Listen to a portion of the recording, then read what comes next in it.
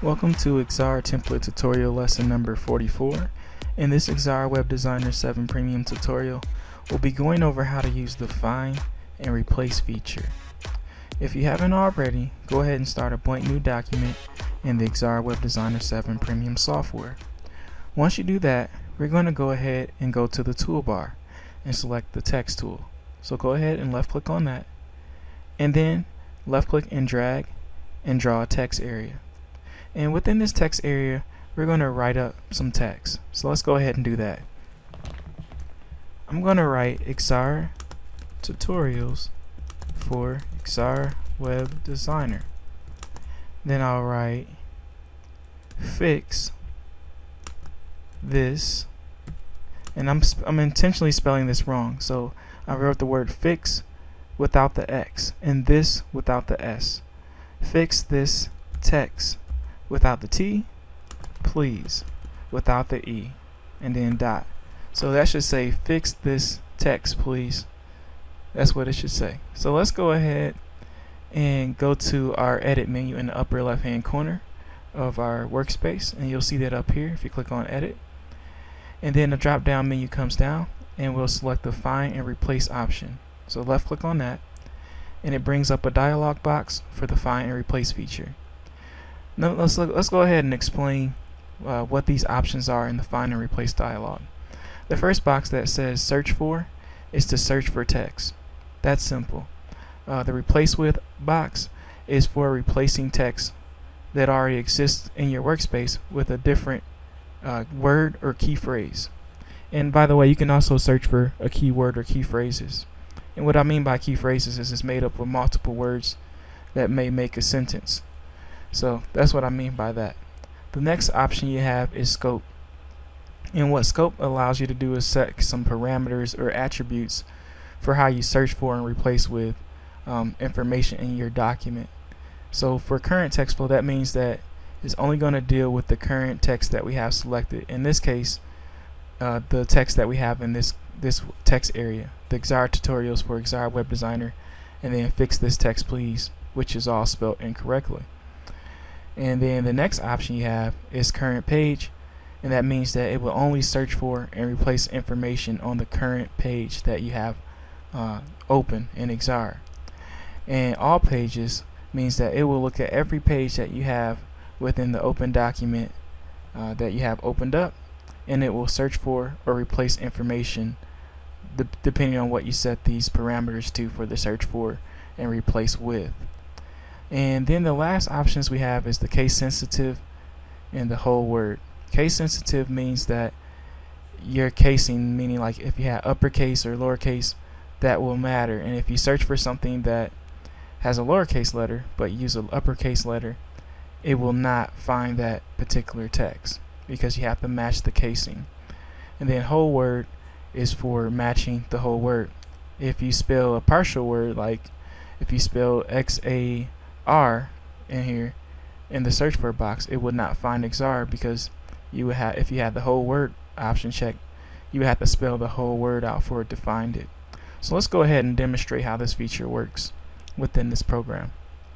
If you search for Xara, and I'm going to put it to current page in this case for the scope, and if you type in Xara, Xara, you'll see that in our workspace it finds the word Xara. And let's say that we didn't match the casing, we wrote Xara all lowercase, you see that it finds Xara. But if we turn on the case sensitive option, left click on that, you'll see that we get an exclamation mark even though the word Xara exists in our workspace. Because the casing doesn't match, we have a lowercase x and there's an uppercase X in the workspace. So therefore, to the program in the find and replace dialog, it does not exist. But if we turn off the case sensitive option, you see again that it finds that text. Now let's say we do whole word. So let's left click on the whole word checkbox, and let's say we only spell Xar. We get an exclamation mark because even though the letters Xar exist in that order in the workspace, it won't find it. It won't find Xara because we're trying to get the whole word, not a partial word. But if we uncheck that box, you'll see that it finds the letters Xar all grouped together, and therefore it finds the word Xara. So let's go ahead and type Xara, the full word, in the search for box again, and then let's hit find next. If you hit find next, you see that it finds the next instance of the word Xara.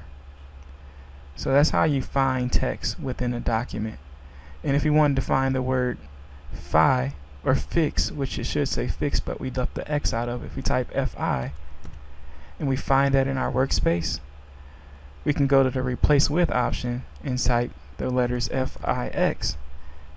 So replace with, and then hit the replace key, and you'll see that in our workspace it replaced the word fi and made it the word fix. So let's say we want to replace the word this, thi, and make it say the word this. We would type in search for thi, and we'll type in the word this. And you'll notice that I don't have the whole word option checked because we're looking for a partial word here. And because of that, to eliminate the possibility of not finding the word, I like to keep these things unchecked because I want to find the specific word no matter what the casing is, no matter if it's a whole word. But that's personal preference, so that really doesn't matter. But make sure you have thi typed in for search for, and then replace with, have the word this, and hit replace, and you see that it replaces the word this, thi, with the word this. And if we do the same thing for tex and type in text and hit replace, it'll replace the word text. And then if we type in the word please without the e, and then type in the full word please and hit replace, you'll see that it replaces all of that information.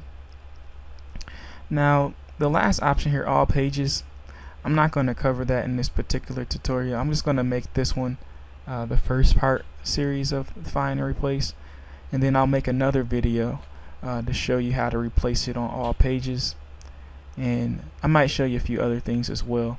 So don't worry if you feel not confident in how the find and replace works yet, because I'm going to make a second tutorial over some more features in the find and replace, and that should help you better understand as you get more practice. So I hope this tutorial has helped you to learn how to search for text and replace text after you search for certain text, and how to do that on the current page and in the current text flow. So if you have any questions, please send us a message on YouTube, and I hope that this video was helpful in helping you learn the find and replace feature in Xara. And also don't forget to subscribe or share our video and give us thumbs up if we did a great job. Have a great day.